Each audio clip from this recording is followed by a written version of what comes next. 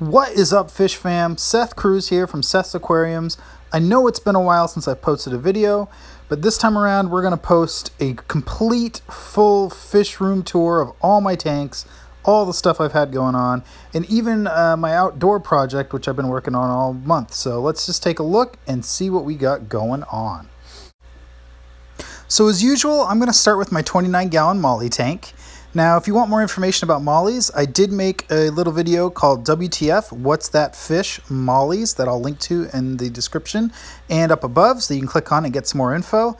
Now, this tank, I like to call it my molly jungle because the crypts have really kind of taken over and made a lot of plant growth in there for all the babies to hide out in. There's not a whole lot that's really happened with this tank, except we've had a couple highs and a couple lows. And what I mean by that is I did have quite a few fish out of here that I was able to sell the other day.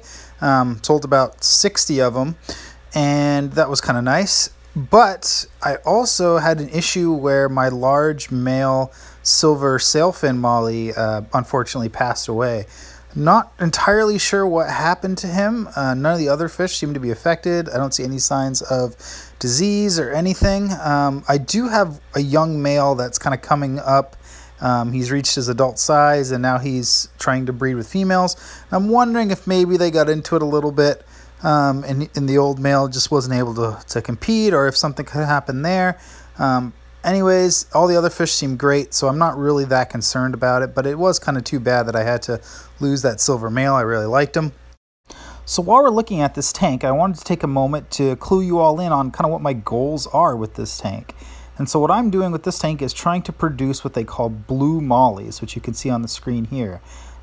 Blue mollies are mollies that you produce by crossing in the regular gold dust, or sometimes they're called gold panda mollies, to just your average blacks or speckled mollies. And you'll see that they have kind of an iridescent blue sheen on their side. I think they're really cool. I really enjoy the kind of overall look of them, especially when they get that little bit of a gold bib around their head. I think they look kind of cool, just a little bit different than your average molly.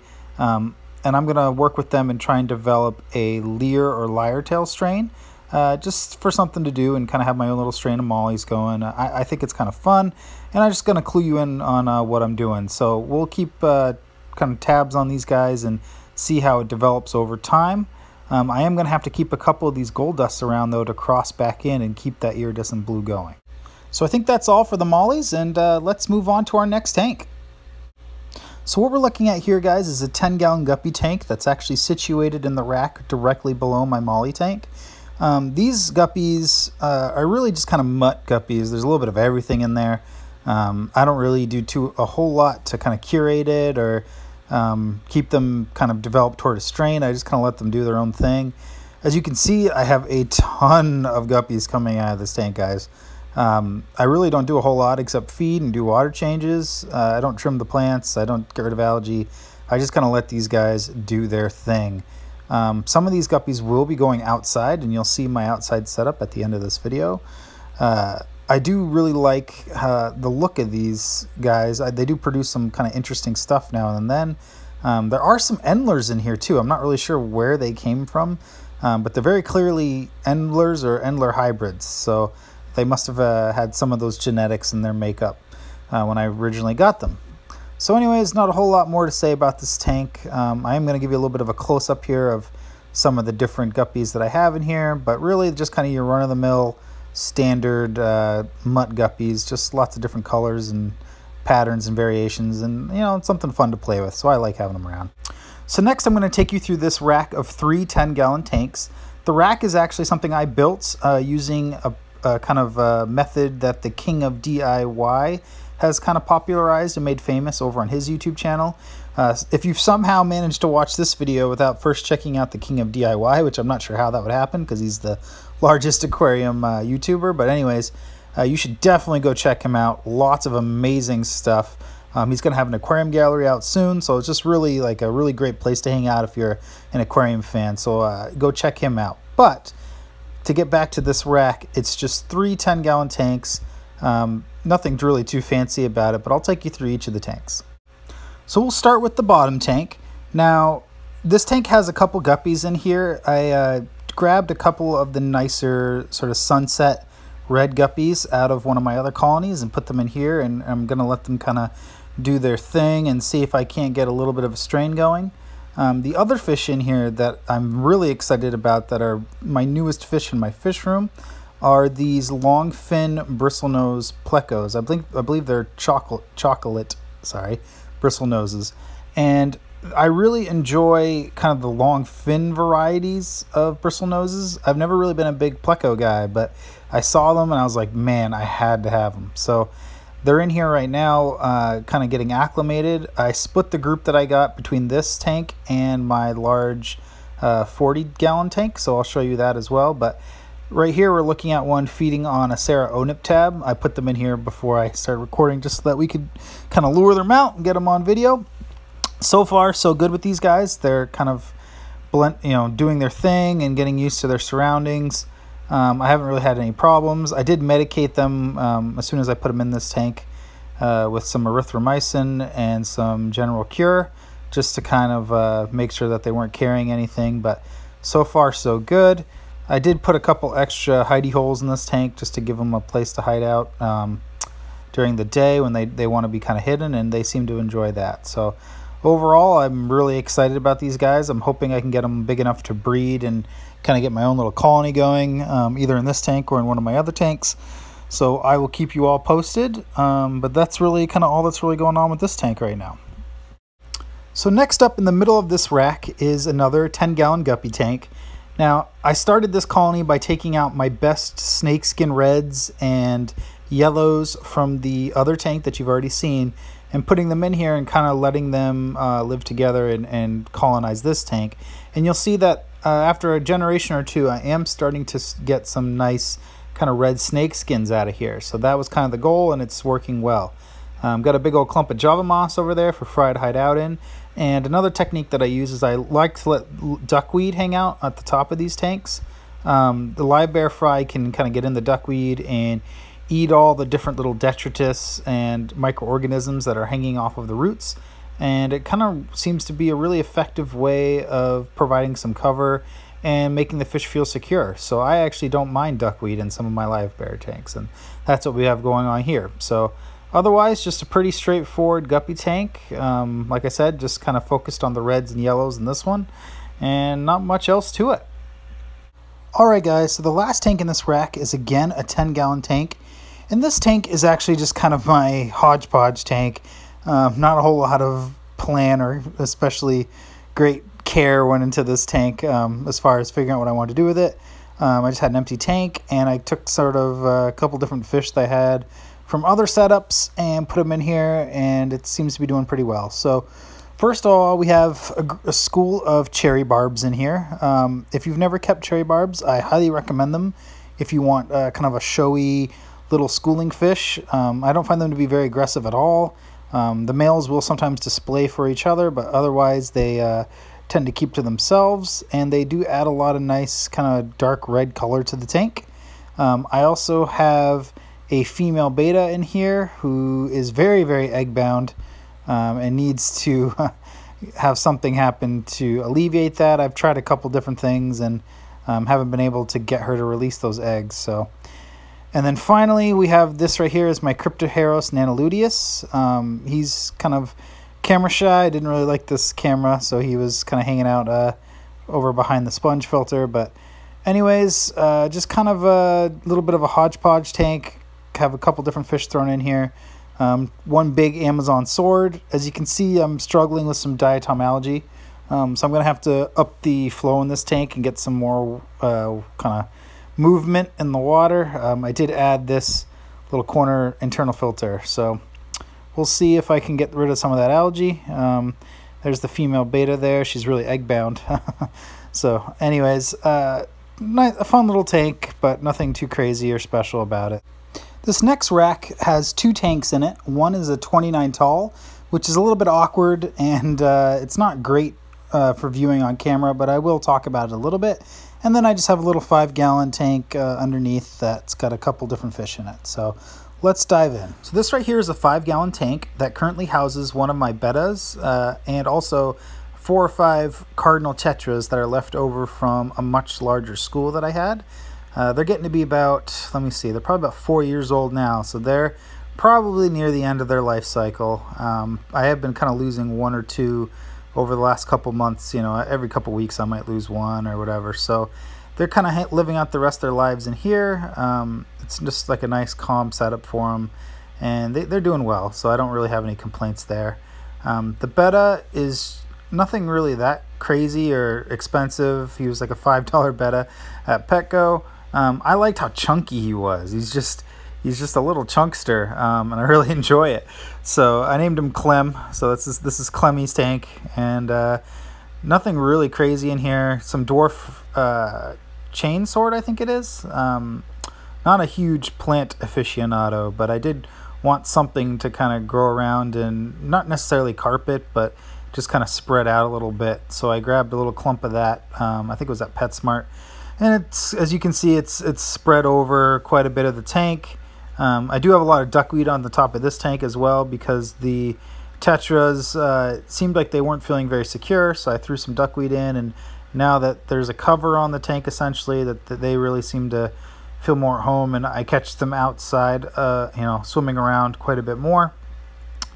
So overall, you know, this tank just runs off a little sponge. I do my water changes. Every once in a while I'll get in there and kind of do a little bit of a gravel vac or whatever, and kind of clean up. But as you can see, I kind of let it go wild and do its own thing, which is kind of my style with a lot of my planted tanks. I don't like to kind of tell them what to do. I let them do their own thing and kind of do nature. So this tank is doing well. I do think I might need to throw a heater in here, get a little bit warmer. It's been hanging out around 73, 74. Both the Cardinal and Clemmy here would like it to be a little bit warmer than that. So I am going to hopefully pick up a little heater and put it in here and just kind of crank it up a little bit. But otherwise, I like how this tank is going, and it's doing pretty well. So the next tank in this rack is a 29-gallon tall. And I got to be honest, guys, this is probably my least favorite tank in the fish room.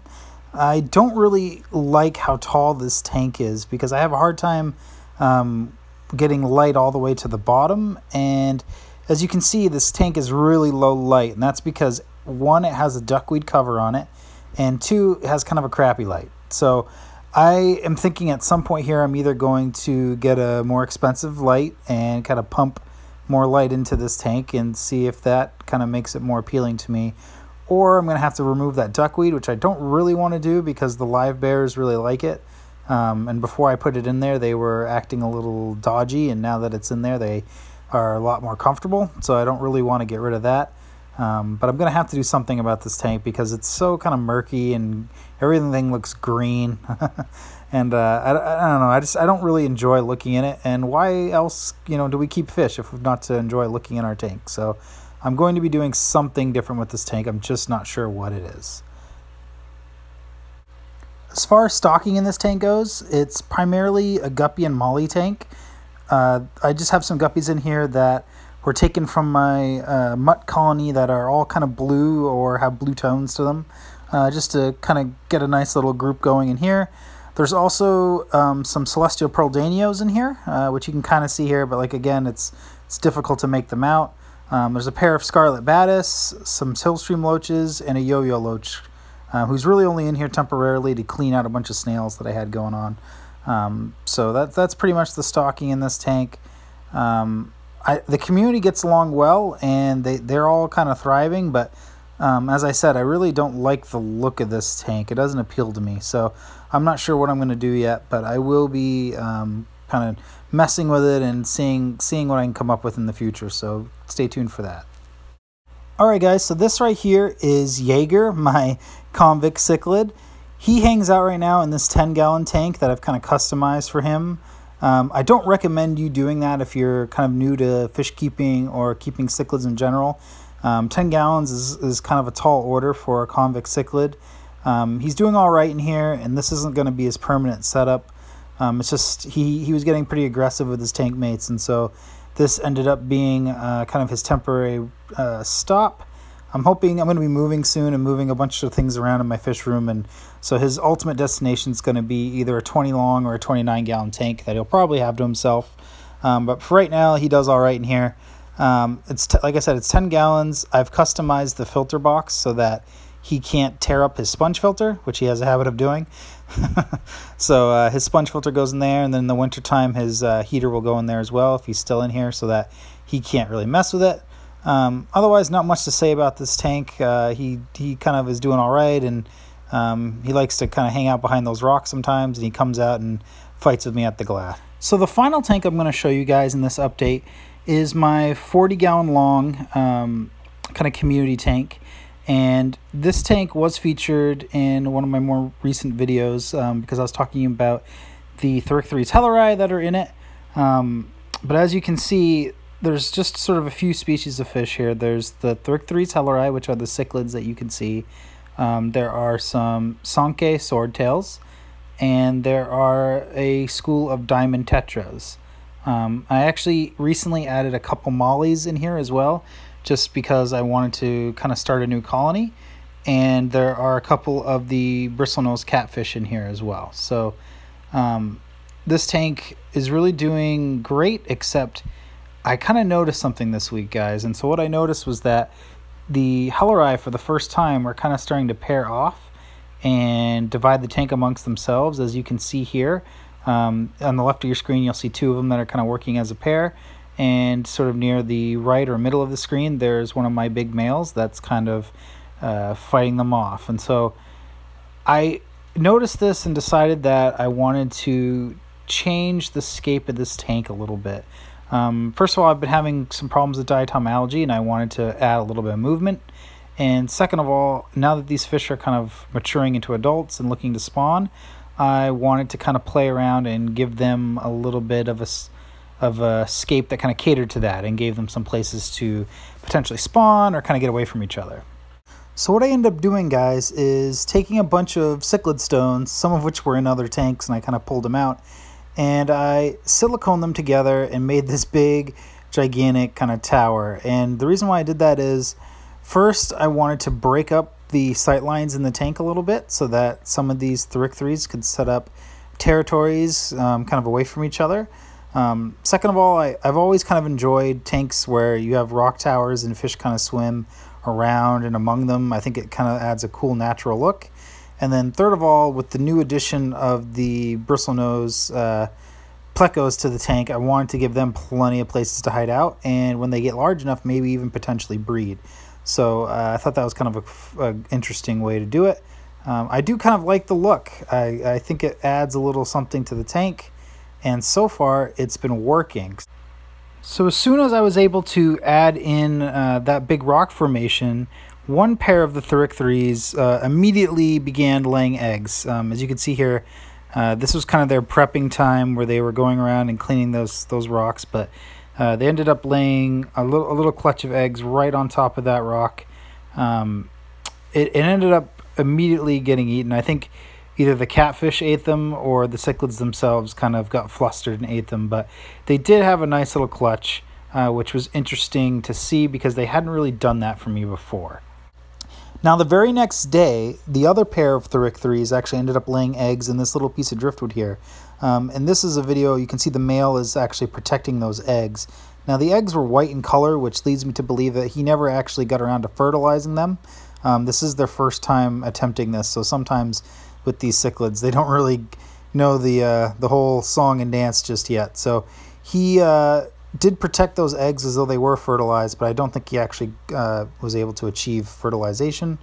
The eggs lasted for about a day and a half before they all disappeared. So my theory is they either fungused over and the Thric-3s themselves picked them out, or one of these catfish got in there and kind of did the job for them. So anyways, it was interesting to see these two groups kind of go through their first attempt at spawning. And again, it didn't really happen until I put this big rock tower in there. So they certainly are using it to set up their territories, which I'm glad. I think it's actually kind of working. So I was glad to see that happen. As far as other fish in the tank go, the swordtails and the diamond tetras are still doing great. They don't really seem to be bothered by the spawning activities of the cichlids. I was actually really surprised how sort of little aggression the cichlids were showing towards their tank mates. They didn't really go after them at all. I saw diamond tetras swim right over egg clutches, and nobody really thought twice of it. So that's kind of cool to see. I am excited about these new bristlenose. I really hope that they settle in this tank and are able to potentially spawn in one of those caves. I have never had plecos before, but I'm really enjoying these guys and kind of all their little behaviors and the different things they do. They're very different than all my other fish, so I will keep you guys posted. So finally, as promised, I'm going to give you guys a look at my little outdoor project that I did. I'm by no means a master carpenter, so don't mind my totally weird looking setup here, but basically what I ended up doing is building a kind of framework to put this 16-gallon tub in. It holds it up off the ground so things like raccoons and stuff can't get in, and I built kind of a mesh box around it so that birds and stuff can't really get in there and get at my fish. So you open up the doors and you look inside. This is a 16-gallon tote. I got it at a feed store.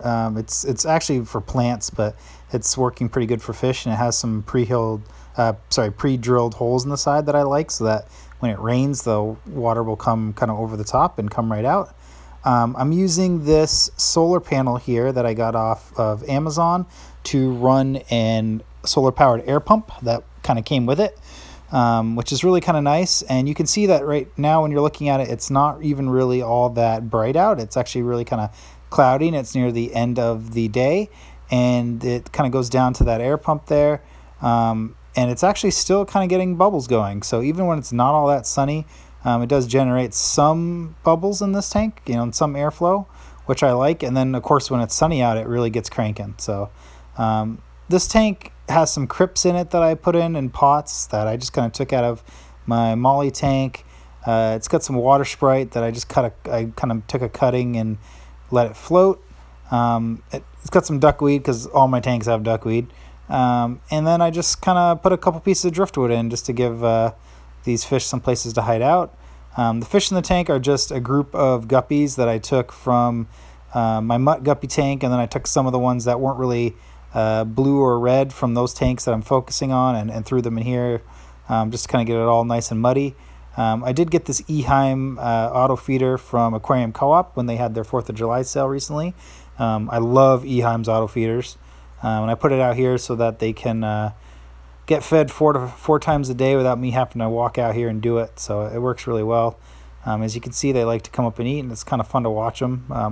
It's very different to look down at guppies instead of looking at the side, and they're sort of different fish that I end up noticing, which is kind of cool. So overall, I'm really pleased with the setup so far. As you can see, it's just got some good growth going on with the plants, and the fish seem to be doing well. So I really am enjoying it. I don't really know what I'm going to do in the future with this, if I'm going to kind of expand this little operation, kind of get more fish going or not.